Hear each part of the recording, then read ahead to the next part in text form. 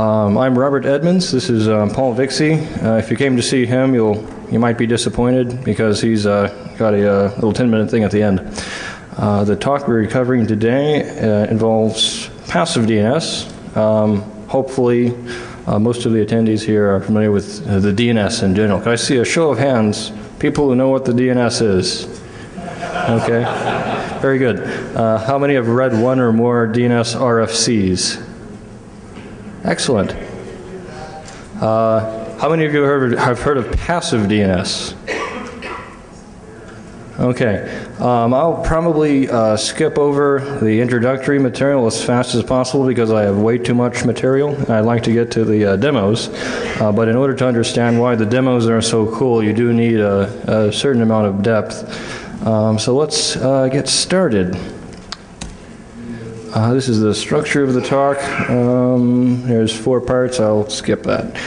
Okay, so the DNS maps host names to IP addresses. This is generally what we consider it to be, but in fact it's more of a more generalized system. It's basically a distributed key value system.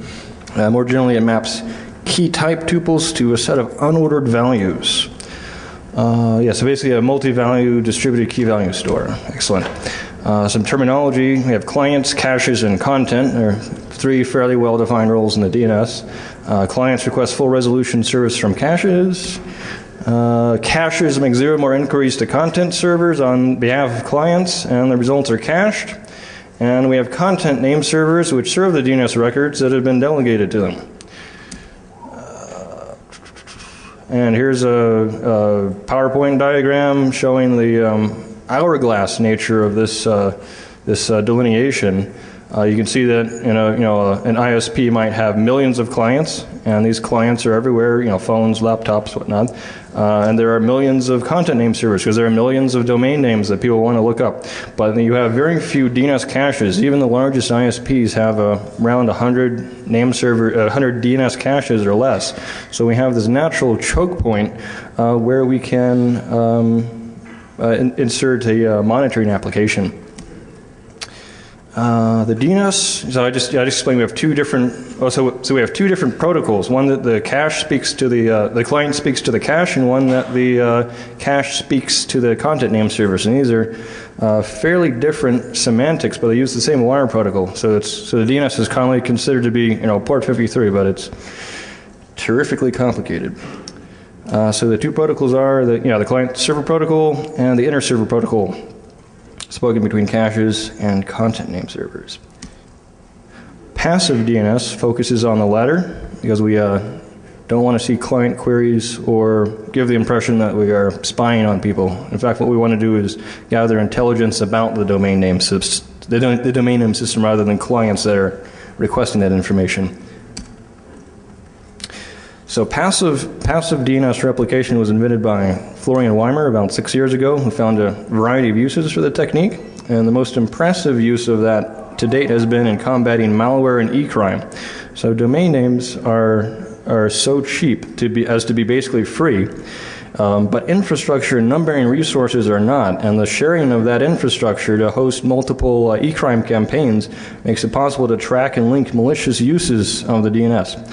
And just to give one example, fast flux botnets light up the passive DNS like a Christmas tree. Passive DNS replication basically consists of a number of passive sensors that listen to the packets that are generated when a DNS cache performs a lookup. The packets are then forwarded to a central collection point for analysis. After the packets captured by a passive DNS sensor are submitted to the collection point, they're then parsed and analyzed and reduced into a stream of individual records that we then permanently store in a database. And here's a picture of our DNS architecture again, where caches talk to content servers.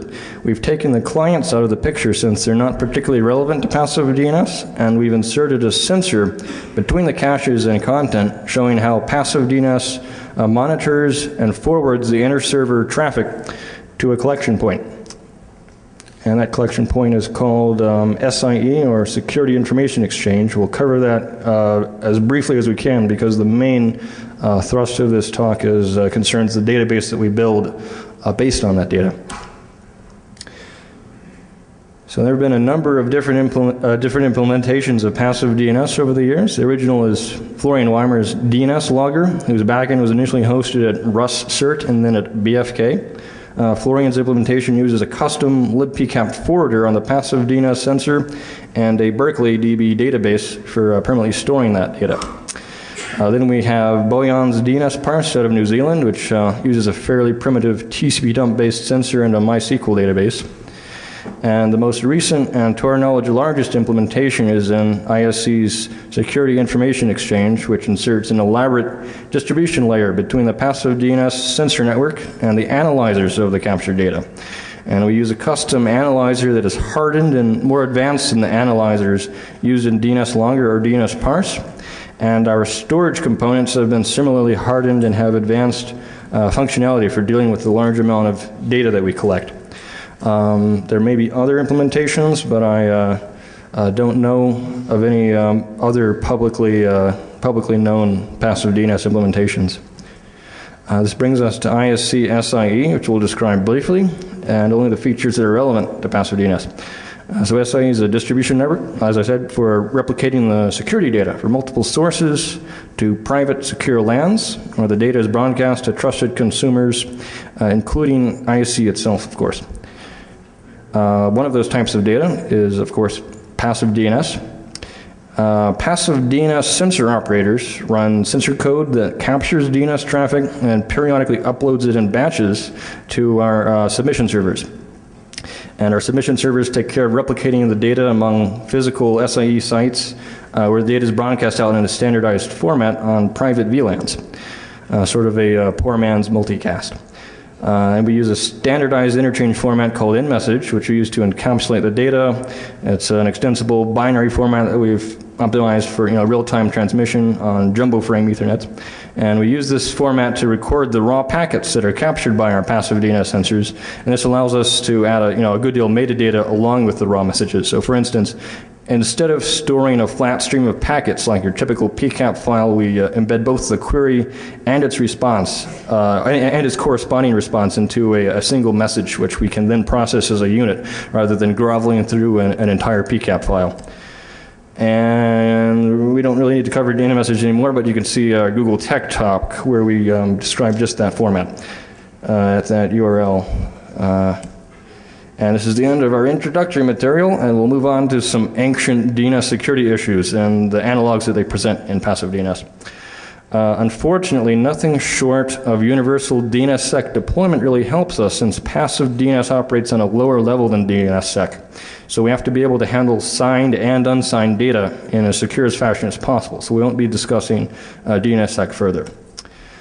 So what DNS security issues are most important to passive DNS? We have cache puraf poisoning, which is an old, easily defeated type of DNS cache poisoning from the 90s. And we also have Kamensky poisoning, which is a particular type of DNS cache poisoning that makes use of spoofed response packets. Actually, spoofed responses in general are very harmful to passive DNS data collection. Let's see. Cache puraf poisoning is the name of a type of DNS cache poisoning that occurs when a content name server appends extra records to a response. It's particularly insidious because an attacker can poison any record in the entire DNS tree simply by running a content name server and tricking clients into looking up a DNS name under the control of the attacker. So that's very easy to do. Here's how the attack works. The attacker runs a content name server, and a client is enticed to look up a domain name under the attacker's control. And the cache contacts the attacker's name server, and the attacker's name server provides extra records to the cache. And these extra records are inserted into the cache instead of being discarded. I'm going to skip the actual example because it takes a while to explain, but the idea is that we have a malicious.example.com name, and we trick someone to look it up, and suddenly this unrelated name, www.example.net, points anywhere we want. So the blue one and the red one is malicious, the blue one is suspicious but not illegitimate. Actually, let me go back. The gray record there is the malicious one, and it gets scrubbed out by DNS caches. modern DNS caches. I think we can sort of skip this slide. We can also skip this one. And we can skip this one. Okay, now that we've covered all the background material, as we lead up to the meat of the talk, how is this particularly relevant to passive DNS? So Florian Weimer in his 2005 paper identified several problems with validating the data collected by a passive DNS sensor, but he chose not to implement protections against these problems. But we would like to fix these problems if possible. So we have the two problems in passive DNS that are sort of analogous to the two problems in this active DNS. And the problem with cache pref poisoning in passive DNS is that we can't see the DNS cache's internal state, so they can't recover what's called the bailiwick that the cache associated with a particular response. Bailiwick is entirely in the eye of the beholder. And this leads to a problem we call record injection. And the problem with spoofed responses is that they're treated just like normal responses by the passive DNS sensor. And a single spoofed response can poison the passive DNS database. So this kind of worries us because it makes passive DNS databases sort of an unreliable tool if an attacker explicitly wants to target a passive DNS database. So anyway, we'd like to make sure that passive DNS is at least as reliable as active DNS as far as resilience to cache poisoning goes, for whatever that's worth, in order to avoid allowing passive DNS to itself become a target in addition to the DNS. So let's move on to the protections that we've implemented on top of the basic passive DNS idea. It's actually relatively easy to protect the capture stage from spoofing. In order to make our DNS sensor at least as reliable as the DNS cache that it's monitoring, we need to capture both the outgoing queries that the cache is generating and the incoming responses that it gets back. So current generations of passive DNS only capture the responses, and they don't have the context or the state that is generated by the actual query that went out. So what we need to do is capture the outgoing queries and correlate them with the responses and verify that they fit together and form a valid transaction. In most cases, we need to verify that 9 different fields between the query and response are identical. And those are the 9 different fields that we don't have time to discuss, but basically we match them together and we can tell exactly which ones are valid, exactly which transactions are valid and which ones appear to lack the additional state to verify that they're valid. So ISC has released a tool called DNS QR that performs DNS packet capture and validates the query response pairs that are seen on the wire. DNS QR temporarily keeps each outgoing query packet in memory in a state table, and when a response packet is received, we do a lookup against that state table. And then the state table is keyed on that 9 tuple that we just skipped over. We can skip this. It's interesting, but we don't have enough time. There's blah, blah, blah. Does IP reassembly, which I won't explain why that's cool. So now that we've eliminated this spoofing vulnerability in the capture stage, we can move on to the data that is valid, or the data that has been captured and has passed all these checks, but happens to be attempting to redirect us, like the cache pref style poisoning. So caches internally associate a bailiwick with each outgoing query, and bailiwick is sort of equivalent to the zone, but not really. It's a good enough approximation for this talk. So cache pref poisoning is pretty much identical between active DNS and passive DNS, and the solution is we're going to keep track of which zone or bailiwick that we expect the answer to be contained in, and we're going to discard any response records that aren't contained in that zone. And of course, nothing in the wire protocol indicates the bailiwick that the cache is expecting. When we're looking at a particular DNS query response pair, we don't see anything in the packets that help us determine the bailiwick either. So we have to determine it ourselves from first principles. That's a relatively minor point. So we have to develop an algorithm that operates entirely passively. It's not allowed to make any inquiries of its own, and it has to passively process each message and tell us for each record name in the response whether the IP address that sent us this response is really allowed to assert knowledge for that name. And this algorithm must provide a true or false value. It can't be a heuristic. We can tolerate a small number of false negatives if we have incomplete knowledge, but we cannot tolerate any false positives. That is the passive DNS bailiwick algorithm analyzes a DNS response and answers the question, for each record name, is the response IP address a name server for the zone that contains or can contain this name? For example, the root name servers can assert knowledge about any domain name and pass the bailiwick verification algorithm. And the GTLD servers, the .com and the .net servers, operated by VeriSign, can insert knowledge about any domain name that ends in .com or .net. And in fact, they did so for a short period in 2003. It's called VeriSign Site Finder. Very good. So here's how the algorithm works. First, we allocate a whole bunch of memory that will be used to cache the name server and address records after they've been verified by the algorithm. And we call this cache the bailiwick cache. And we initialize this cache using the entire root zone, which will give our algorithm knowledge of where the root and TLD name servers are, and thus it will know the bailiwicks of all the root and TLDs. Then, when we want to verify a given name against a given name server address, we find all the possible zones that name could be located in, and whether the name server address in the response packet matches any of the addresses that are name servers for these possible zones. And finally, each time the algorithm successfully verifies an NS, A, or quad A record, that record is then inserted into the bailiwick cache.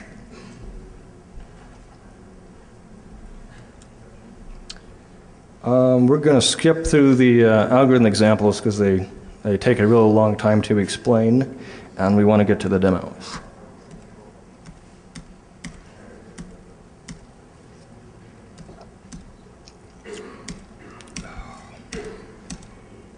Okay, what we call DNSDB is basically a database for permanently storing DNS records from a variety of sources along with a certain amount of metadata such as timestamps. Our primary data sources are passive DNS data as well as a number of zone files that we have access to. Each record is serialized as an array of bytes, which we then store in an Apache Cassandra database. We don't have enough time to go over the exact serialization scheme, unfortunately, because it's really neat. We chose Apache Cassandra for a number of reasons. In particular, it's a distributed key value store, which means we can scale easily as the size of the database grows, and its data model provides a good fit for the type of data that we want to store. It's also extremely fast and can easily keep up with the amount of data that we need to process, primarily due to the fact that Cassandra always performs sequential writes, so we can make use of cheap, slow SATA storage. We then export the data stored in our DNS database via an HTTP API intended for bulk queries, as well as an interactive web search interface. And since we started loading data about a month ago, the size of our database has grown to about 500 gigs out of 27 terabytes total storage that we've deployed. We just bought some small little 2U boxes to test the thing out. DNSDB consists of several loosely coupled components. We have a number of data sources from which we receive new DNS data. And that's first most important source, of course, is the passive DNS. The first and most important source of DNS data comes from a program called in-message DNS cache, which processes the raw passive DNS data as it comes in from our sensors. And this is after it's passed the query response state inspection, and this program is now going to perform the passive bailiwick algorithm that we described earlier, and as that data comes in from the sensors. And the second source of data comes from the GTLDs that make daily zone file dumps available. So for instance, you can go to Verisign or Affilius and get access to daily dumps of their entire zones because of the contracts they have with ICANN that requires them to do so. And the third source of data comes from DNS zones, whose administrators allow us to perform zone transfers of their zones. This is currently our smallest source of data, and it's mostly just the ISC.org zone. And we're interested in adding more data via this method, since it's very cheap and easy to process in this manner. We then have data loaders that process the passive DNS data into batches of individual database rows and columns, and then connect to our Cassandra cluster in order to insert the processed data. So we have in-message DNS cache, which parses. I'm going to quickly go through the what it does, and then we'll get into the demo as soon as possible. It's a standalone program that reads the raw passive DNS data and parses each DNS message into a stream of individual, what's called resource record sets, and then we apply a series of filters before inserting each RR set into an in-memory cache. And these filters eliminate roughly 50% of the of data that we would otherwise have to store on the database. And RR sets that pass all the filters are then inserted into an in-memory cache, which we've tuned to store about 8 to 12 hours worth of data. And finally, the cache is expired in a strict first in, first out order, and these expired RR sets are sent over a socket, so the output can be stored for later processing and insertion into the DNS database. I think I covered this. So we sign up for the zone file programs, and we get the zone file dumps, but these are just the NS delegations.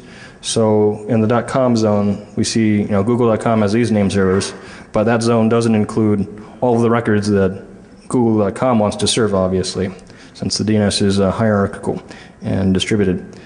And then we can use passive DNS to fill in those gaps in the lower child levels of those zones.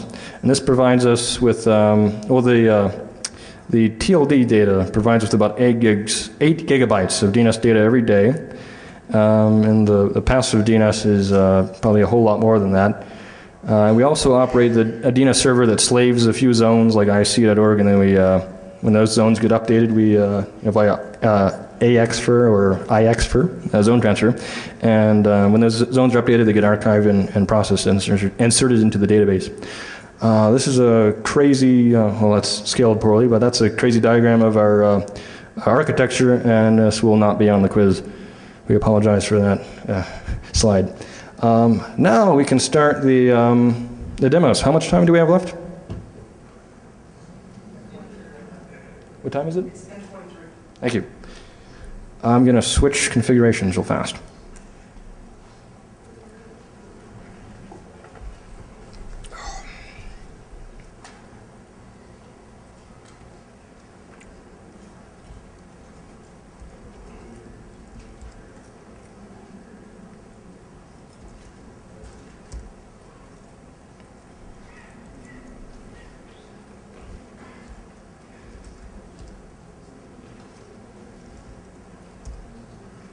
Okay, this is the web interface. This is in pre-beta mode.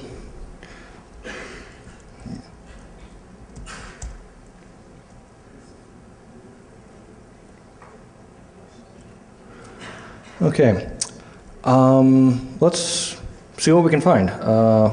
Our domain name search allows us to do wildcard matches, which I don't think any of the publicly available searchable passive DNS databases allow you to do wildcard lookups. So this is a kind of a neat new feature that we've implemented.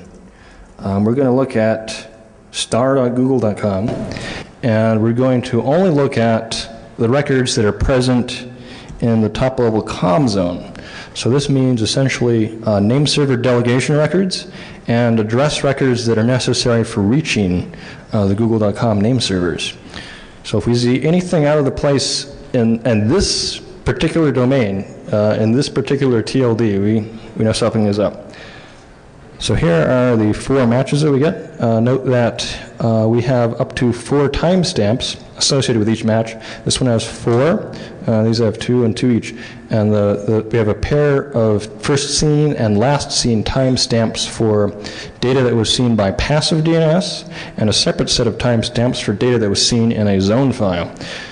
So this indicates that this first match right here indicates that the google.com NS delegations were seen with these records from both the zone file and in passive DNS. And these down here say in zone file. So that means that without the other 2 timestamps, this indicates that these records were only seen in the .com zone. And if they weren't seen in passive DNS, that means that we might have a mismatch between the com servers and the google.com name servers. So we see these 3 records, A, B, and F.L.google.com, which are kind of interesting because these exist in the com zone, but not in the google.com zone. So let's click on this. And we get matches for 2 domains, 20comments.com and antifavlc.com. And supposedly Google is the name server for these names, or for these domain names. So let's click on this one, and we get a NS delegation for this domain. And supposedly, according to the .com zone file, this domain is hosted by Google, GTLD servers, and hroot. For all the people that know about the DNS, this is an incredibly unlikely event to occur legitimately. So it looks like someone has invented a rather creative method of parking a name. And we can do some more clicking around, but I'm going to skip the rest of this example so we can get into some more interesting things. But basically there's a bunch of weird people out there that claim the root servers and the .com servers themselves are hosting their zones, which they don't. They only host the delegations to those zones. Okay. I am not a security researcher, but some of my best friends are.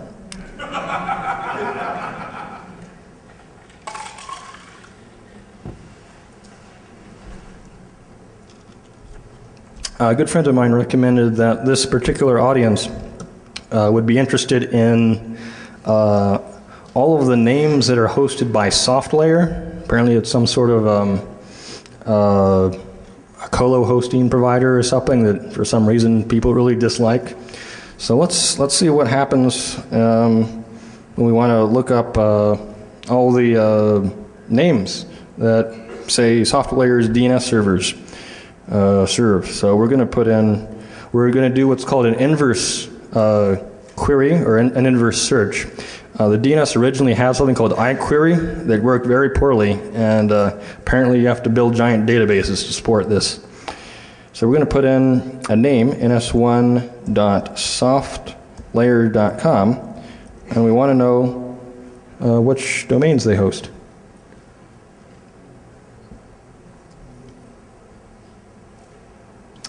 And here are 1,000 records. This is probably tripped over the maximum limit that the web interface has. So they must have a lot more than that. So we see all these different domains hosted by them. I was going to show you another SoftLayer example.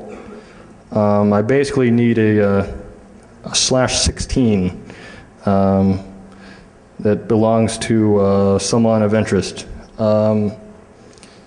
Unfortunately, I neglected to look up that information, so I'm going to use, should I use ISC as an example?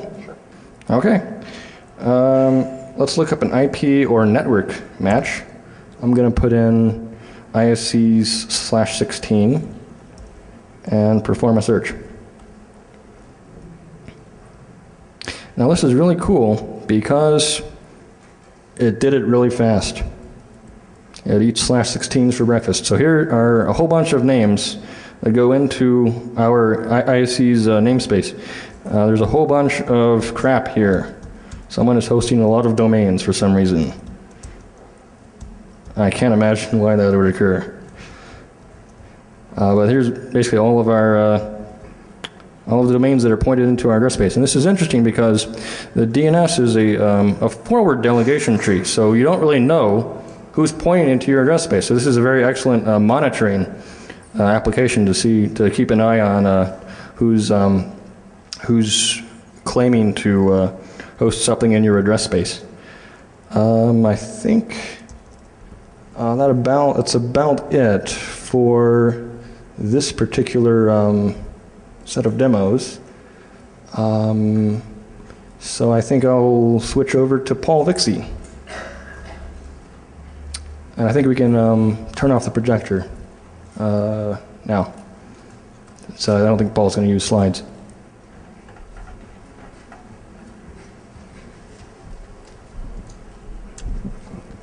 Thank you, Robert. It's true I'm not going to use slides. I had some, but they were terrible, so I decided that rather than being distracted by them and not using them for anything, I would just talk. So this passive DNS stuff is very cool. And I want to thank Florian. Again, he's not here, but he's been here. He's come to DEF CON before. Some of you know him, for coming up with this idea. And I want to admit, once again, when he first told me about it, I thought it was a terrible, terrible idea until I saw the ways that it could be used by e-crime fighters, whether law enforcement or freelance, to go find out who's doing what to whom.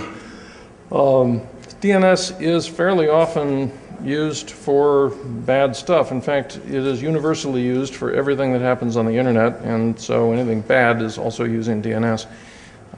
It bothers me that people that are trying to hurt me get to use a protocol that I helped, I had a hand in, maybe some software, and they're using a global system that I'm helping to keep running in order to execute e-crime.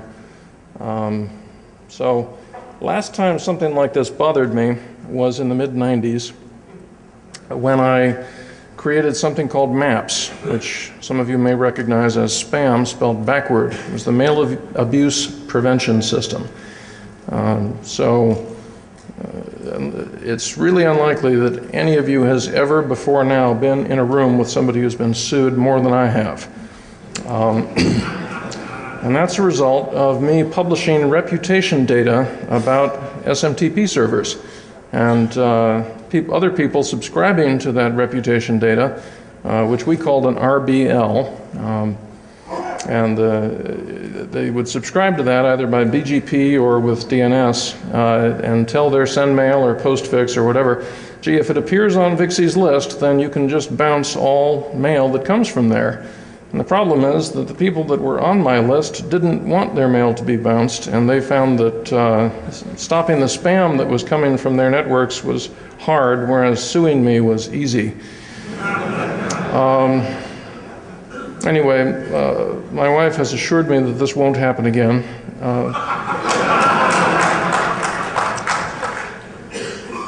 So as a result of sort of all that, 10, 12 years later, we sold MAPS. They're still selling the old RBL. There are probably 100 other RBL-like things. I guess the new name for them is the DNSBL, but it'll always be an RBL to me because that's what we called it. And we're all getting as much spam as we ever got. So I've noted that email is less reliable than it used to be. A lot of false positives. A lot of people have abandoned RBLs in place and put a wildcard in there so that their subscribers bounce everything until they stop subscribing. I will tell you that the really, really oldest RBL, the very first one, is called rbl.maps.vix.com. We only used that name for about 6 months. And then we got mailabuse.org or whatever and started using that. That's in Vix.com, and people still send queries to it 12 years later, 12 years after it was turned off. It's rather frustrating. I suppose I could wildcard it and then they would all bounce all their mail, but that seems rude. So instead I collect the data and I give it to the passive DNS effort. Anyway, noting, again, that e-criminals need DNS as much as the rest of us do. And not only do they need DNS, they need it to work as well for bad guys as for good guys. I have decided to try again, except this time We're not going to create a reputation feed that is subscribed to by email servers. No, no, no. We're going to create a reputation feed that is subscribed to by recursive DNS servers. The things we're going to black hole this time will not be the IP addresses of other people's mail servers. They will be the domain names that the bad guys need for e-crime. So if you go to our website, www.isc.org, you'll see that while Robert was talking, I hit the publish button on a blog entry that describes all this. We're also headed for a Q&A room after this if you'd like to talk more about it then. But just to hit the high points on it, we will not be sued. ISC is a nonprofit 501c3. We do not like being sued, so we're not going to publish any content. I know where a lot of bad domains are, thanks to Robert, but I am not going to make a list of them and publish them because that's the way you get sued. Instead, we are going to publish patches. In fact, we have just published patches for Bind 9, so that if you're running a Bind 9 recursive name server, you can apply what is about a 600-line unidiff and get a new feature, which is to subscribe to a response policy zone. Yes, we are going to use DNS zones as a way to propagate sort of policy and reputation information about other DNS names. It's a lot like the RBL in that sense. It doesn't slow the name server down. It has not caused any crashes or core dumps in the last couple of weeks anyway. It will be. No cert advisories yet. It's not my code. Let me think what else. The spec is open. No patents, no license, no nothing. Anybody else, any other recursive name server operator, and nominum, I'm talking about you, who wants to implement this can do so without having to pay any tithe. We have talked to a bunch of content providers. There's something out there called an RHSBL. It was, I guess, first popularized by Jeff Chan of Serble, but it is like an RBL, except it refers to the stuff after an @ sign rather than before the @ sign or whatever. I'm not sure what the right hand refers to. But anyway, it's lists of bad domain names. Spamhaus has one, Serval has one, a bunch of other companies have them. They didn't have a distribution channel for it, now they do. They're going to be able to use this, because we're creating a single universal format that any recursive DNS server could implement and any reputation provider can publish with, in order to have it be that if somebody is doing something bad from a certain domain name, and if any of your users are using, let's say, Windows, and if they click on it, they will become infected, and you can't stop them because we are all just barely evolved monkeys and we will click on anything that moves, you can make sure that the DNS won't work, so that when they click on it, nothing will happen for them. I hate that we have to do it this way, but since we have to do it this way, I've decided to make it possible, make it easier, and to launch yet another multi-billion-dollar industry which I will not monetize in any way. My wife has asked me questions about that too. So, we have some time for questions, either about Robert's stuff, which I think is really interesting, or my stuff, which I think is sort of interesting. How many minutes? We got 12 more minutes. So, this room is much more full than I expected because the EFF party went until 4 a.m., so you must not have been there. And they're talking about this cool badge in some other room, and I thought all of you would be in there listening to that. Maybe there was no room. Anyway, I'm hoping that there are questions. We have time. Question?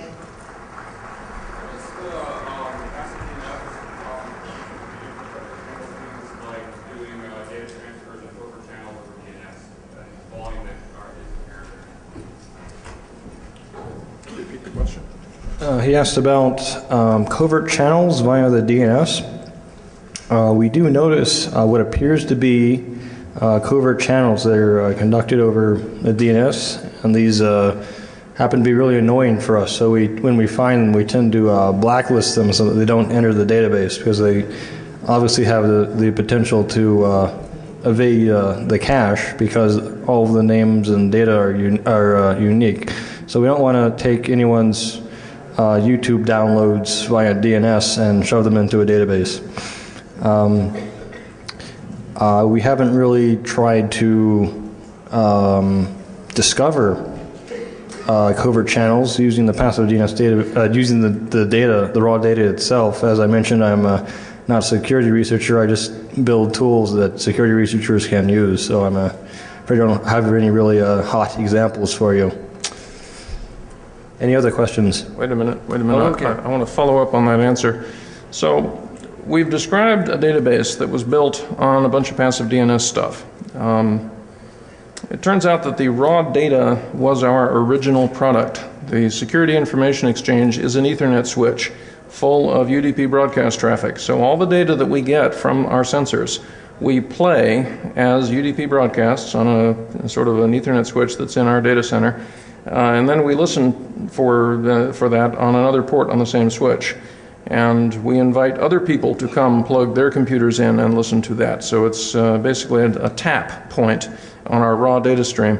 We not only take the raw data, but after we've run it through various filters like deduplication or this QR stuff or various filters, are also touching down on VLANs on this private switch. Somebody who's in our data center and plugs a computer into our switch is able to see not just the raw data, but as we process it and rebroadcast it, they can see it as it gets more and more refined. Intermediate products. The intermediate products, thank you. So we hoped that that's all we would have to do and that somebody else would come build this database. In fact, I hoped Florian would come build a database because we have a lot more data than he had, and he was good at building databases, but he's kind of on to other projects by now. So we have built a database, but if you really wanted to look for covert channels, the raw data is right there. If you're a commercial entity, we will charge you a port fee. On the other hand, if you're a university researcher or a hobbyist or whatever, and we can vet you, we will probably waive the port fee because we want this data to get used. So as far as covert channel detection, the fact that we're not doing it should not cause you to think it cannot be done. We have more passive DNS data than anybody, and we're going to keep doubling it every year until Moore's law explodes. More questions about anything?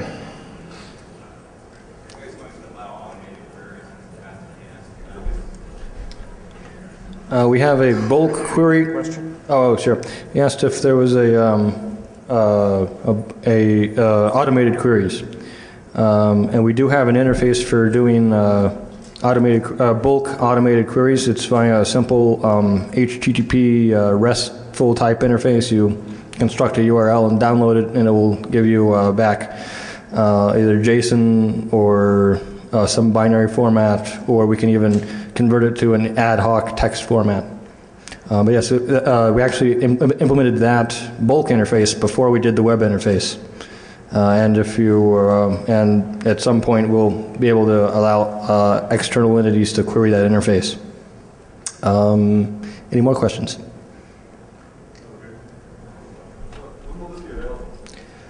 That's a good question. We're yes, when it will be available. We will probably start up a beta period right now, and we're interested in reaching out towards people that are interested in hacking on a beta type interface. Fellow in the back. You mentioned that for your RSS you built to 50%. Is that, what is in that 50% that you built for? He asked what is in the 50% of the data. Sorry? Okay. Yes, what is in the 50% of the data that we throw away? The big thing that I noticed when I was building this is spamhouse.org generates a lot of data because it doesn't follow the usual distribution of data that it normally gets. A typical DNS. Okay. You'll typically see about an 80 to 90% cache hit ratio for your typical DNS server, but certain zones in particular generate a huge number of unique queries. And Spamhouse is a very good example because it's a DNSBL and it's the key that's being queried is an IP address, and botnets are constantly generating all of these different queries. And then once I had done that, I had implemented a blacklist that allows us to exclude certain domains and subdomains from further processing. And then I looked Then I started sorting by the domains that were generating the most data. And I found things, I believe Yahoo has a load balancer that chucks a ton of address records into a query, and there's this combinatoric explosion of different possibilities. And that was such a large volume that I blacklisted that particular zone that they used as well. Want to tell them about Facebook? Oh, Facebook, that's a good one. Facebook has a chat feature. Now they have this web chat thing. You can instant message your friends. And the neat thing about Ajax is that the web browser developers have decided to implement a limit on the number of persistent connections you can make. And to get around this, web developers have discovered that you can use a wildcard CNAME record and use different names for your server. So someone at Facebook decided to use this in order to make multiple connections, because you could have tons of Facebook profiles open in your same browser session. You need to chat with all of your multiple identities. And the fellow who wrote the code that generates the new name to use decided to use a 10-digit random number.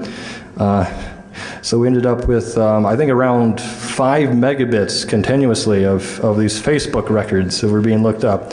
They were totally useless, and they had a 1-hour TTL. So I can't imagine what's happening to the recursives that are kicking out all those records. So we blacklisted that. That's a huge proportion. Let's see, the other types of filtering that we do is we are not really interested in generically named pointers records. So your ADSL host 192 whatever bellsouth.net, well, there's tons of that. So we use something called the enemies list to filter that. And there's a very nice fellow by the name of Stephen Champion who maintains approximately 50,000 regular expressions that we use to filter that data.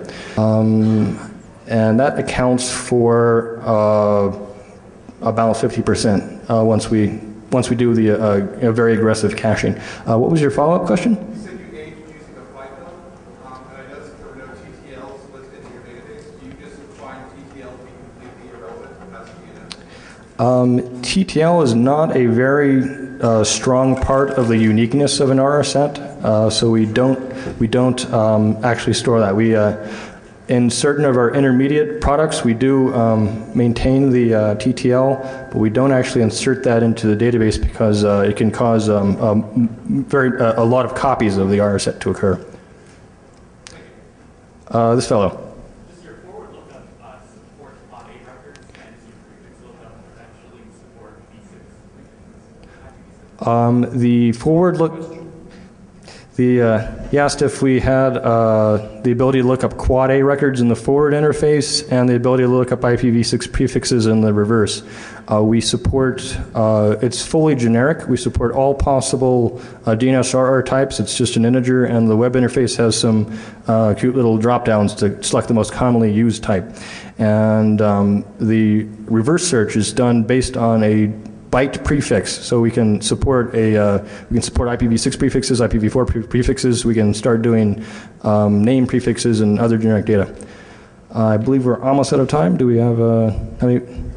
Okay, more questions? Yes. Yes. Sure. You can't search for regular expressions, but you can certainly search for exact matches or prefixes.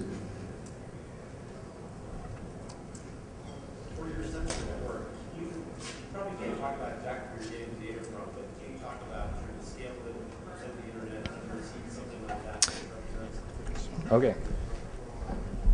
Questions about the sensor network. It's true that we can't name all of the parties who are giving us data, but on the other hand, some of you should be giving us data. This is all open source stuff, and you can see it's for a good cause, so take a look at our website, sie.isc.org, and find out if you should be running a sensor. Some very large ISPs are running sensors. Some universities are running sensors. I love it when we get a sensor that covers an underground dorm complex, because those people really will click on anything. But we always need more. I'm not going to miss this opportunity to do some outreach. If you have data, please share it. Not just recursive servers. If you have authority servers, we can take your queries. I don't care about your answers because those are predictable based on your zone content. But I'd love your query stream on authority servers. I'd love your query and response stream on your recursive servers. We're going to open up SIE to other data formats soon. We're going to be looking for NetFlow, DarkNet, Whois, since we've got somebody from Aaron here. It's all kinds of stuff that should be shared in order that we can cross-correlate. Andrew Freed last year gave a talk about how he was able to use SIE data, the passive DNS, and our spam trap feed to do cross-correlation and find botnets.